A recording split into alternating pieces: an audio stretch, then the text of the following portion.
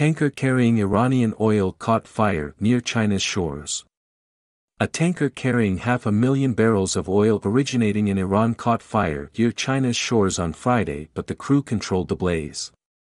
One day after the incident, Iran's official IRNA news agency denied there was any link between the country and the oil tanker.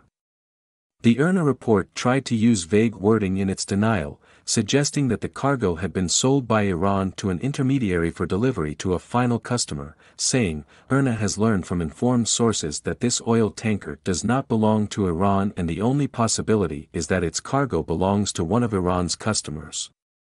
Tanker tracking firm TankerTrackers confirmed the news in a tweet on Saturday, saying that an old uninsured foreign-flagged tanker carrying 500,000 barrels of Iranian oil caught fire in the Far East.